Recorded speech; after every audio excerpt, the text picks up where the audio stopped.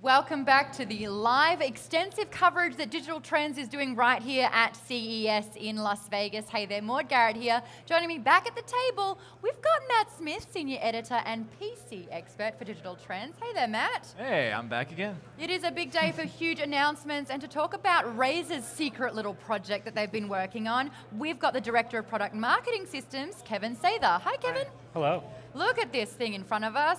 It looked like just your regular laptop until you look a little bit closer and see that there's a smartphone embedded into it. Please talk to us about Project Linda. Yeah, definitely. So this is Project Linda. It's our concept we're showing off at CES this year. And like you said, the idea was really taking our Razer Phone and embedding that into a notebook, adding more functionality to it, namely a larger keyboard and a larger screen. So really cool idea. With the way Android phones are getting a lot more powerful these days, users are doing a lot more with them. And so we wanted to really enhance that experience more for the users. So we talked about the keyboard being a great benefit, obviously, and the larger screen. We've got some stuff hidden inside also that enhances that experience. So we've got a battery built in there, and it acts as a power bank. So when the phone is docked in the touchpad area, it's actually charging the phone while you're using it. So you actually come away with more charge on the phone than when you went into the scenario. We also have some internal storage in there, so if you want to back up your phone or you want to offload some apps or content to it, more than welcome to do that with the storage that's built inside. So it was a really cool concept product to work on, and we had a little bit of an advantage that we have this great Razer smartphone that we launched last November, and we've had our Razer notebooks for over 5 years now in the market, and there's a lot of design and technical similarities between the two, materials and certain angles of the design, so it was really easy to get such a flush implementation of the phone as a touchpad. That's kind of the basic level. The real concept that we're looking at when we implement this phone is lighting up both screens at the same time and having a second screen available to the user so they can put additional content or information on there as opposed to just using it as a touchpad. So adding really a whole nother layer of functionality to the Android experience. I love usually with laptops, everything that we're seeing at the moment is 2-in-1. We're offering two things. You have both a laptop and a phone. You have a literal. Two separate things that you can detach. It's true, it's true. The docking mechanism, and I can show you that real quick if you'd like to sure. take a look at it. Let's have a look at this because So it's so basically subtle. we've got a button up here on the side, and that disengages the phone, and then you simply just lift it out of the touchpad area. We've got some nice soft material in there so you don't get a lot of metal on metal contact. And basically what's going on inside is, and I'll try to do this with my hand there, a USB-C mechanized connector that simply just slides into place and engages with the phone, and then goes back when you're ready to undock. Yeah, it makes a really cool little mechanical word. Probably doesn't pick up on the microphone, but it definitely, it's fun. Hit that button and hear that sound. Now, the phone, it hasn't been out very long, as you said. Like, yeah, November 1st was its launch date last fall. Yeah, the phone is pretty new for Razer, so it's interesting to see you come out with a concept based on that so quickly. Can you talk, first of all, maybe give a quick reminder about the phone itself and, Sure. and what you're going for with that? And then, did these two things come sort of together, as you were in the process of designing the phone, or was it just like an idea that clicked right after you launched it? Yeah, so as far as the phone itself, I'll talk a little bit about that. So the Razer Phone we launched last November. It was our first mobile device, so we entered a whole new category. And what we were really targeting with that was bringing a device that was the ultimate in mobile entertainment. So we put in some really special features in there. We have a 120 hertz screen. It was the first to have that on a phone. Really, really smooth scrolling, smooth gameplay for our gamer fans out there. We also wanted to have a really robust audio experience. So the two speakers that are on the phone on either side provide a really immersive audio experience for the user, so much so that when we did Project Linda, we didn't have to put speakers in the laptop chassis. We're using the ones that are built into the phone. They're that powerful. So the processor we have in there, the Snapdragon 835, 8 gigs of RAM, it's got a lot of performance, and that's kind of what led us down the path of, okay, what else could we do with this much performance in this feature set for the target customer we're going after? We have our Razer Blade Stealth, which is the chassis this is modeled after. Yeah. Very successful ultra-portable notebook in our lineup. And it kind of, when you see the two together, they're both CNC'd aluminum chassis. They share a lot of design similarities on the outside, and they're engineered by a lot of the same folks on the team.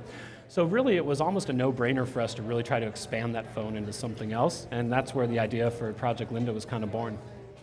Now, since this is running off the smartphone, you're running the Android operating system, and that's going to be on the phone itself, and that's going to be when you have it docked as well. Yes. And Android is not an operating system that was built for a laptop use from the ground up. So what kind of things are you doing to sort of bridge that gap when the phone ends up being docked? Yeah, so we wanted to be really conscious of that user experience. We wanted to stay true to a lot of the native Android stuff that you could do there and stay in that environment, but we also wanted to take advantage of the larger screen and the keyboard. So what we did was we looked at the Sentio desktop app, and we worked with them to do a custom version of that. So what you see running on the screen there gives you a little bit more of a traditional desktop interface and some really good functionality. So this button right here actually pulls up an app menu. So similar to like a start menu in Windows, you can scroll and access your apps from there.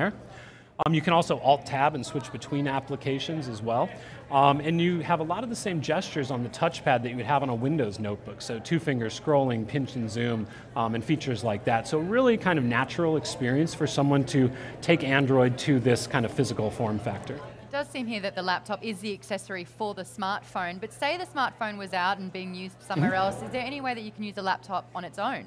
No, I mean, without the brains and the muscle of the smartphone in there, it's pretty much just sitting there. The only thing you can really do with it is charge up the internal battery so it's ready to use when you're ready to take it on the road.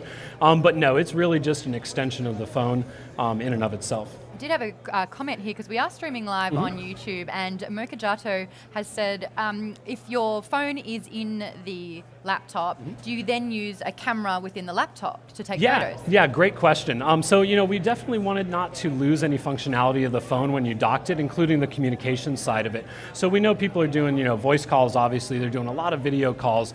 So the camera on the phone, the front-facing one, is pointed up when it's docked. So instead of going up someone's nose with that view, we thought it would be better to put one up in the traditional spot above the screen.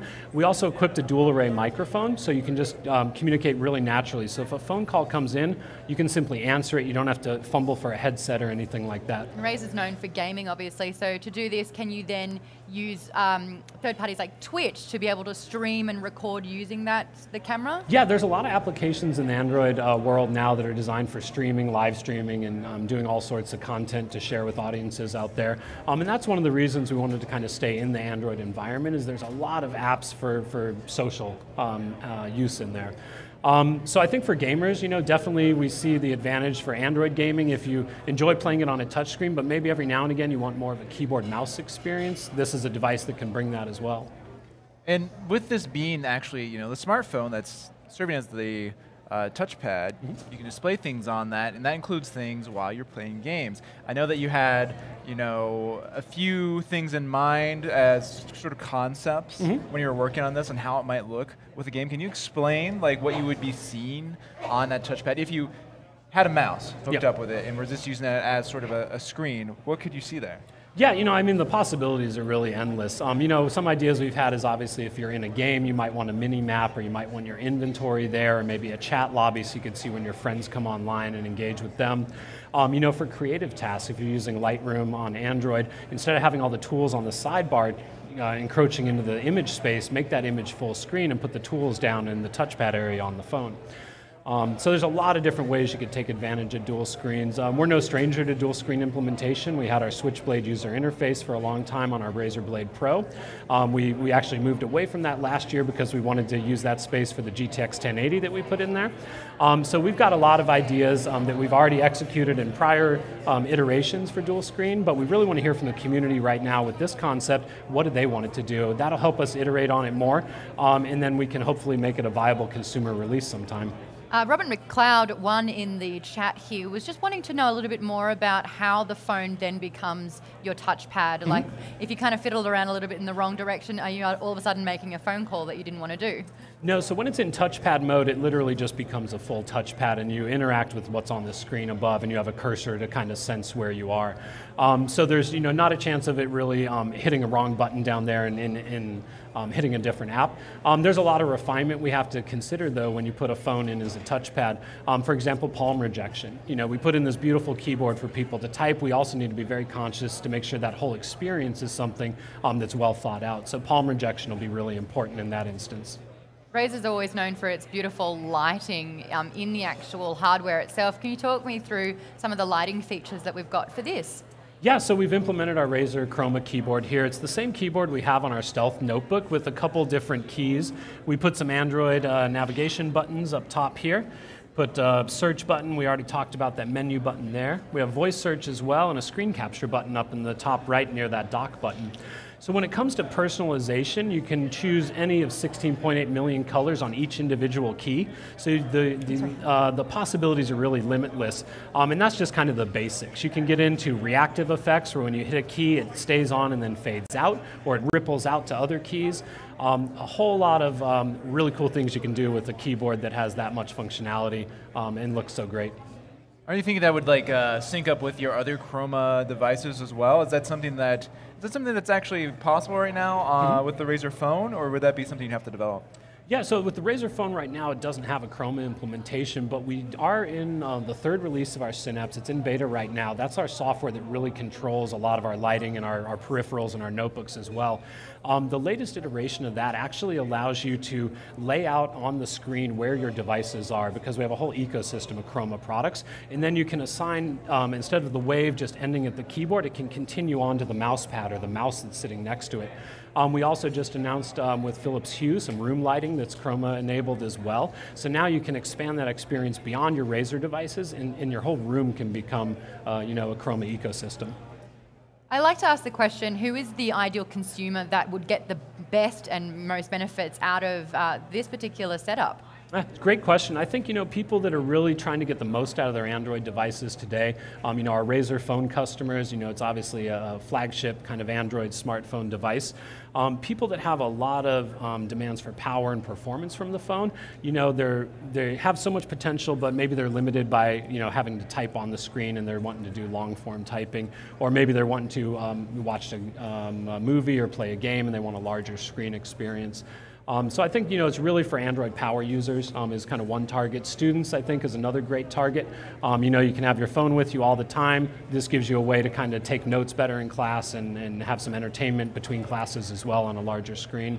But really anyone that could benefit from enhancing their smartphone with a larger screen and a keyboard and additional battery life and storage. I can just imagine some PC gamers looking at this and being like, oh, okay, Android. Mm-hmm. What kind of games can you play on Android? Seriously.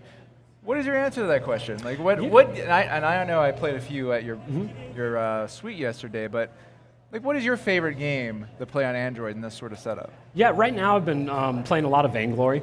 So it's a MOBA game, and it's a different experience with the mouse and keyboard, and I've been enjoying it a lot because you can map your abilities to the keys, and I'm more familiar with PC gaming than Android gaming personally, so for me it was a more comfortable experience.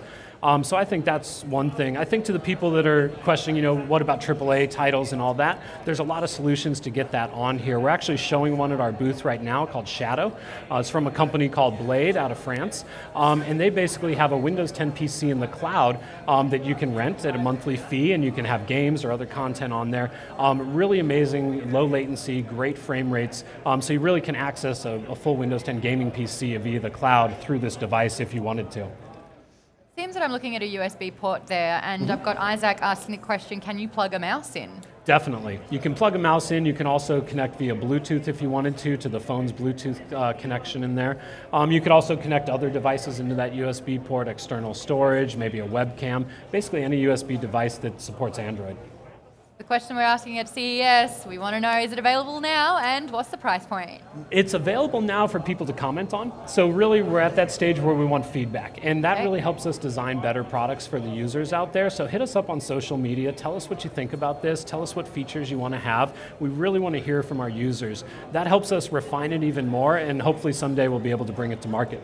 Fantastic. This is more like at the prototype stage. Yeah. This is the first unveiling, isn't it, at CES? Yeah, so it's the first time, and it's actually one of the few times we've actually had a concept device in our booth on the floor for people to get hands-on with. Usually it's in closed-door rooms, it's under glass and things like that, but we really, again, wanted that feedback, and we thought the best way to do it was bring the device out, show it off, and let people experience it. If that's the case, where's the best place that people can reach out on social media? Yeah, so basically at Razer, pretty much on any social channel, you'll find us on there, Facebook, Instagram, Twitter. We even have our own forum, Razer Insider, that has a wealth of users on there that love to comment on our products. So a lot of great information available for users and a great way for us to connect with them. Kevin, I'm just giving you a heads up. Harrison in the chat says, "Oh, I'm gonna hit you up, all right." So looking forward to it, Harrison. Yeah, really excited to have that direct customer feedback. So I think that's really cool. Anything else that's happening at CES with Razer? Anything else that's happening in your showroom that you're super proud of and excited to show off? Yeah, we've got a couple other products we're showing off out there. We've got our new Mamba and Firefly Hyperflux, which is basically a wireless powered mouse. So the mouse pad has inductive charging capabilities, but instead of having a battery in the mouse, which adds a lot of weight to it, this is designed for first-person shooter players that need a really lightweight mouse. So there's no battery, it's just a capacitor in there. So you have all that wireless power. You can even lift it up for about 5 to 10 seconds before it loses its charge, so you can move your mouse and reposition if you need to. So that's one of the cooler products we're showing off. We also have a new line of audio speakers. So our Nomo line of speakers ranging from $99 up to $499, really designed for desktop gaming experiences and people that want to have a room full of sound. And to go with that room full of sound, as I mentioned earlier, the Chroma integration with Philips Hue lighting. So now you can get that audio experience, you get an immersive visual experience, you know, and you can really enjoy these games in a whole new level. Kevin, thank you so much for joining us here at Digital Trends. It sounds like Razer's having another huge year at CES, which I'm excited about. Guys, speaking of things to get excited about, we are giving away things on the Digital Trends website. Jump over to digitaltrends.com/giveaways. Plenty of stuff there, because you know what? Free stuff's pretty awesome, so try your luck with that one. There is still more to come with Digital Trends live from CES.